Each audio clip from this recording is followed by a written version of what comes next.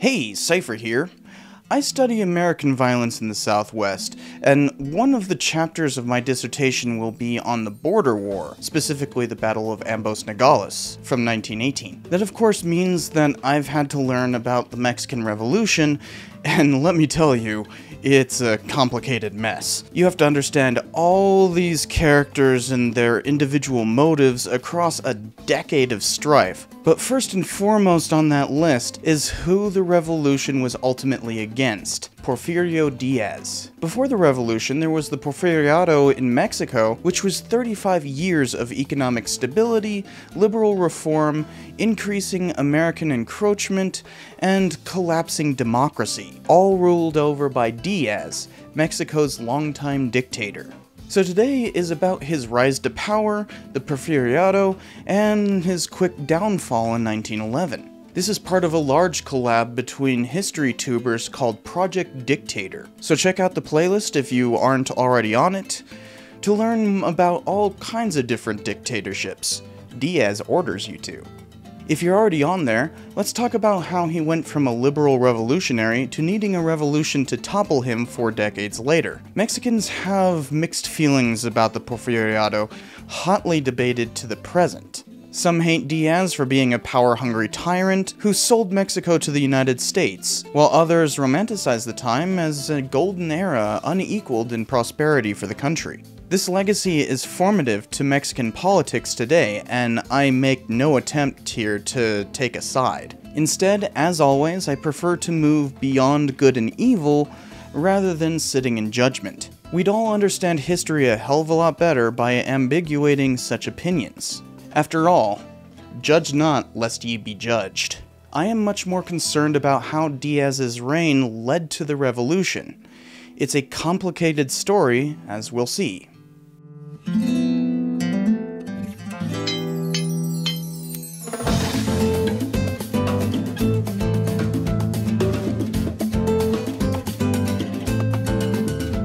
Thanks to all my patrons, especially Kevin Butler, for making this happen.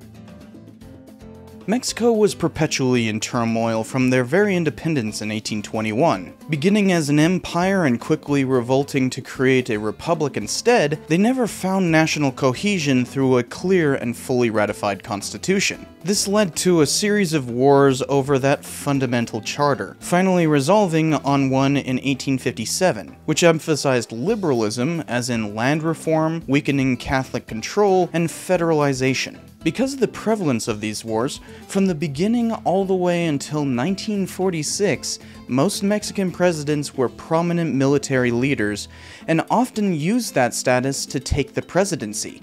Diaz would be no different. Making matters worse was a series of foreign invasions, including that of their northern neighbor, the United States, which took half of the fledgling country's rebellious northern territories for themselves. But a different invasion halted the implementation of that liberal constitution, one in the nasty late 1850s internecine conflict known as the Reforma, and this invasion molded Porfirio Diaz into a popular hero. In December of 1861, Spain, Britain, and France blockaded Mexico in order to exact repayments of debts. They were emboldened by the fact that the US was fighting a civil war, thereby temporarily halting the Monroe Doctrine that had stopped such European aggression before. France was even more willing to take advantage, and they decided to invade in April, creating a puppet empire supported by the Mexican conservatives. On the 5th of May, a French detachment saw a symbolic defeat at Puebla.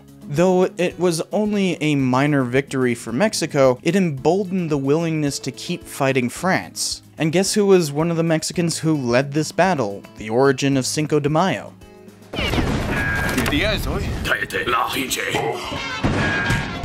It's Porfirio Diaz. With late support from the US after the Civil War, liberals won in 1867 and Diaz made his name. President Juarez withheld power since 1858 because of the French invasion, so Diaz ran against him in 1871, but lost. Diaz claimed that the election was rigged and launched a brief rebellion.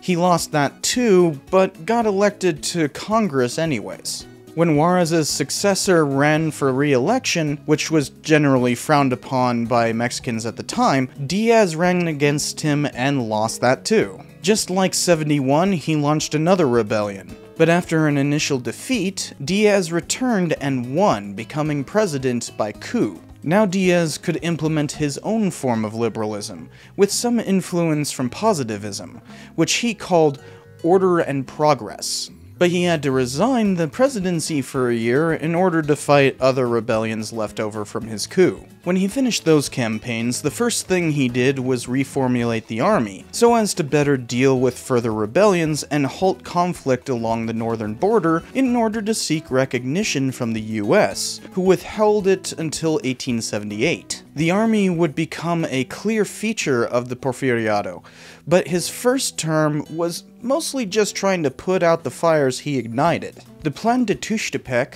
which Diaz followed to institute the coup, called for the end of presidential re-elections, so he actually didn't seek re-election in 1880. Instead, Diaz's former subordinate, Manuel González Flores, became president for a term before Diaz could run again 4 years later. González kickstarted Diaz's hopes for economic development in Mexico. Most importantly were the railroads, the first of which to cross the international border finished in 1882. The problem with this liberalization was that it was open to foreign capital. For instance, that railroad from Guaymas to Nogales was technically created by the Sonora Railroad, but that was actually just a Mexican front for the Santa Fe Railroad, an American corporation. Funny enough, many ventures like that failed miserably, often because of the taxes and other requirements on foreign corporations. But Mexicans were more annoyed by foreign ownership than the benefits they reaped. González also passed a mining law that allowed foreigners to own topsoil. Despite mining having enriched Mexico for centuries, they couldn't have booms like in the US because of these limits on ownership. Fully liberalized, foreign capital could sweep in and buy up claims. As oil became more popular, that industry also became controlled mostly by foreigners. Some of them even started buying up haciendas. Liberals had fought against three main things prior to Diaz: haciendas, religion and politics, and centralization. As in large estates, Catholics who had enormous influence through their large land holdings, and placing authority in the capital of Mexico City rather than the states or municipalities. But the Porfiriatos seem to have forgotten these principles. Instead, it was simply about making Mexico a powerful economy, even if that is simply through foreign control. Following González, Diaz became president again in 1884, and this time he stopped following the main issue of the Plan de Tuxtepec, as in no re-elections. Diaz would remain in power until 1911. He'd use that time to continue the liberalization of the economy and use the military to create a Mexican nationalism, thereby creating the political order of liberal positivism. Diaz even surrounded himself with a group of technocrats known as the Científicos, who advised him on how to create this new order. One of their key contributions was a major push for public schools. It was a way to usurp Catholic control and bring literacy to more Mexicans. Through taxes on foreign investments, Diaz was able to fund a huge amount of infrastructure development, such as roads and waterworks. He also funded sanitation campaigns. With all of this infrastructural growth, Mexico's economy flourished. This was all part of trying to modernize Mexico, but it took force to keep order. Diaz appointed friendly governors, thereby centralizing power. The legislature passed laws that allowed Diaz to imprison journalists, thereby censoring the press. Beyond such restrictions, there was the use of violence. Rurales, as in countryside police, built up during this period. The federal army,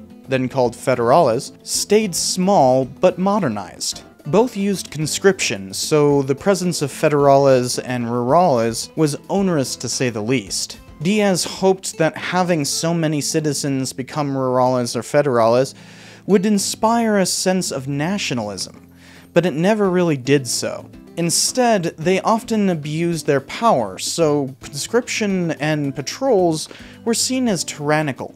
Along with immense foreign control of the railroad, mining, and oil industries, many thought of these forces as being there purely to protect foreign capital, which led to a whole series of conflicts. Diaz got involved with a series of wars over borders and unification in Central America. Mexico was finally able to throw around its might, and the Federales also had significant power within their borders. Yaqui Indians regularly rose up in defiance of the government. Just as the army had managed to build up sufficient defenses against marauding Apaches in 1886, they turned to fighting Yaquis. Sufficiently harassed, a low-level war would continue for decades, including a big uprising a decade later. Along with the ongoing caste war in the Yucatan, Federales always had some Indian war to fight throughout the Porfiriato, but an even bigger concern were revolts. Many thought Diaz kept winning elections only through fraud. Mexicans lost faith in their elections. Queterino Garza loudly proclaimed as such when he launched a revolt from Texas in 1891. Federales eventually defeated him, but only after 2 years of strife. The United States helped the Diaz regime, which stirred further anger about Americans involved in Mexico. There were several smaller revolts, but a 1906 strike in Canella, Sonora basically prefigured Diaz's downfall. When the American Mine Company police shot into a crowd of strikers, the strikers turned around and rioted. Rurales were outmatched at first, but then a posse crossed the border from Arizona to quash the revolt until Federales could intervene. More than 20 people died. Another strike in Rio Blanco 6 months later ended in Federales and Rurales killing even more. 2 months after that, Diaz met with President Taft in El Paso, and the event ended abruptly when an assassin was stopped mere feet away from the two heads of state. Beginning in 1906 until well into the revolution, anarchists called Magonistas radicalized the population of the US-Mexican borderlands, keeping up a small insurgency that neither government could quash. Even New York newspapers were calling Diaz a tyrannical dictator by 1908. Things were getting difficult.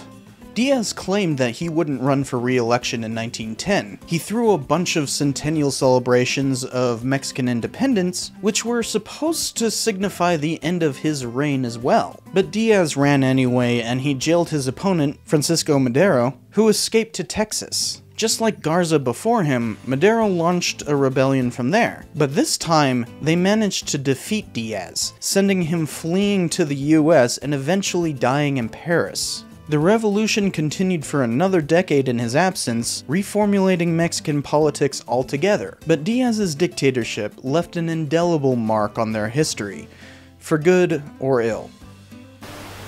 King, stop it.